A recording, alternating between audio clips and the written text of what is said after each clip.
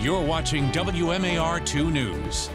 Across the state, the rate of coronavirus tests coming back positive continues to drop. I'm Christian Schaefer with your afternoon headlines. It's at 4.17 this morning, and now COVID-19 restrictions are being modified in Baltimore City. Effective Monday at 6 in the morning, the 10-person limit for indoor gatherings and the 25-person limit for outdoor gatherings will be lifted. Mayor Brandon Scott made that announcement in a news conference in Baltimore this morning, and that 1-hour time limit for you to be inside restaurants, that's also going away. Indoor dining will, though, remain at 25% capacity, outdoor still at 50%, and outdoor dining has to be open on all sides. The capacity for fitness classes will also be increased, 25% or a total of 10 people, and live performances will once again be allowed, but only with masks on and social distancing in place. To read more about the city restrictions being relaxed next week, head to WMAR2news.com. And now from WMAR 2 News, Maryland's most accurate forecast. Happy Wednesday, everyone. We have a mixture of sunshine and clouds in store for today, and temperatures are going to be about 10 degrees below average. We're really going to struggle to make it back up into the mid-30s this afternoon.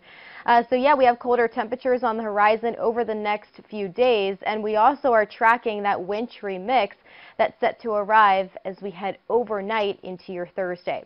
Winter storm warnings will go into effect early tomorrow morning after midnight through 6 o'clock Friday for the majority of our viewing areas. So that's mainly for areas north and west of the Baltimore Metro, as that's where we could see the heavier snow set up, and it's going to rapidly accumulate as we head throughout the morning hours, as it looks like a heavier band looks to move through our northwestern suburbs. So anywhere from 5 to 8 inches, not out of the question for parts of Carroll County, Frederick, even northern parts of Baltimore County up by Parkton.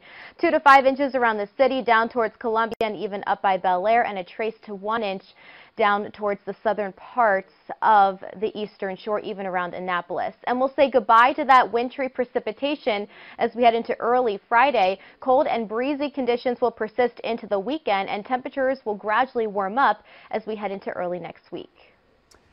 Okay, yeah, Stevie, we're going to have to keep an eye on that forecast. Thanks very much, and stay with us online. It's there at WMAR2news.com all day long for updates on top stories and breaking news, and for news and weather on the go. Download the WMAR2 News app or follow us on social media at WMAR2 News. Thanks for watching. I'm Christian Schaefer. This WMAR 2 News update is sponsored by Jones Junction.